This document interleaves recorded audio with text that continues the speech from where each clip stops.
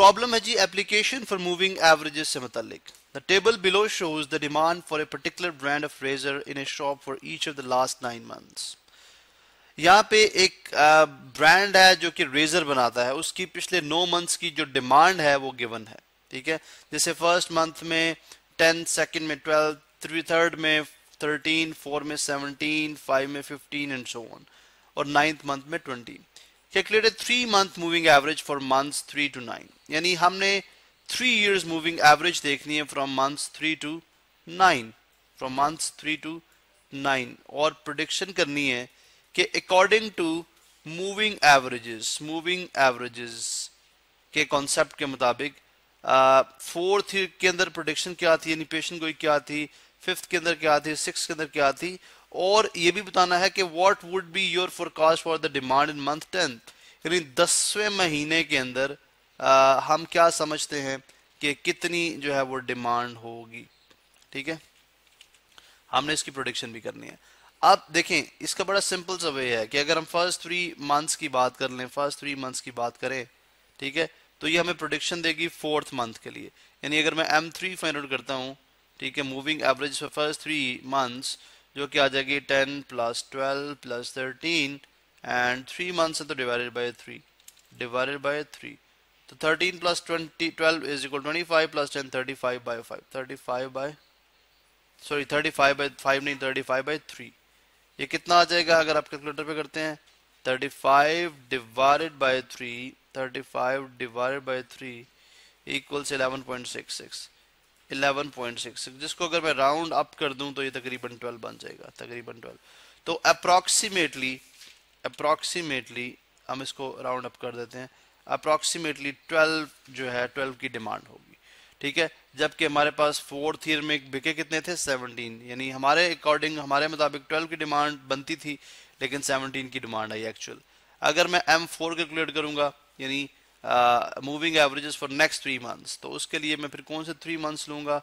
Obviously 1, 2 and 3, यानी यूं कर लें 1, 2 एंड 3। तो 17 + 13 ये आ जाएगा 12 + 13 + 17, 12 + 13 + 17 डिवाइडेड बाय 3, 17 + 13 30 और 42 डिवाइडेड बाय 3, ये कितना आ जाएगा? 14। ये कितना आ जाएगा? 14 की demand according to moving average, 3 year moving average. लेकिन मेरे पास 5th ईयर में डिमांड कितनी आई? 15 की, जो कि 1 ज्यादा थी, ठीक है। इसी तरह अगर मुझे M5 कैलकुलेट करना है, ठीक है, M5, तो मैं नेक्स्ट 3 ईयर्स ले लूंगा, this one and this one, ठीक है। वो मुझे बताएगी कि 6 मंथ्स के अंदर जो है प्रेडिक्शन हमारी क्या है, यानी कितनी डिमांड आ सकती है।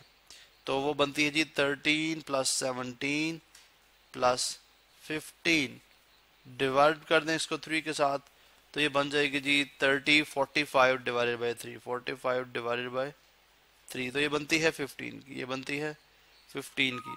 तो 6 मंथ्स में अगर आप देखें, 6 मंथ्स में अगर आप देखें तो 15 आता है जवाब हमारे पास, ठीक है।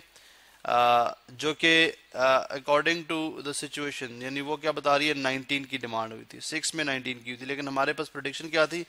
15 की, एंड सो ऑन। आप हर प्रीवियस 3 मंथ्स के लिए करेंगे तो आपके पास नेक्स्ट मंथ की मूविंग यानी प्रोडिक्शन आ जाएगी। अब क्वेश्चन के मुताबिक हमें लास्ट मंथ की करनी है, दैट मीन्स कि अगर आप, यानी अभी आप M6 और M7 जो है वो खुद ही कर लेंगे, ठीक है। M6, M7, M8, M6, M7, ये आपने बिल्कुल ऐसे ही करना है, M8, ठीक है, M8। अभी अगर हम लास्ट 3 मंथ्स की करते हैं, लास्ट 3 मंथ्स की, जैसे 20 + 21 + 20, तो ये आपके पास M9 आ जाएगा, जो कि मूविंग एवरेज हो जाएगी 10th, यानी जो एक्सपेक्टेड जो डिमांड होगी 10th मंथ के लिए, ठीक है।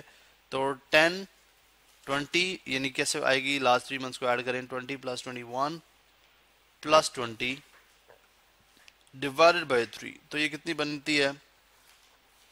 61 डिवाइडेड बाय 3, और ये अगर आप ऑन कैलकुलेटर कर दें, 61 डिवाइडेड बाय 3 इक्वल्स 20.33 जिसको अगर आप राउंड, बिकॉज जो है राउंड डाउन किया जा सकता है इसको, तो ऑन एवरेज जो है यानी अप्रोक्सीमेटली हम कह सकते हैं कि हमारे पास 20 की डिमांड आएगी, यानी 20 की डिमांड बनती है मंथ 10 के अंदर।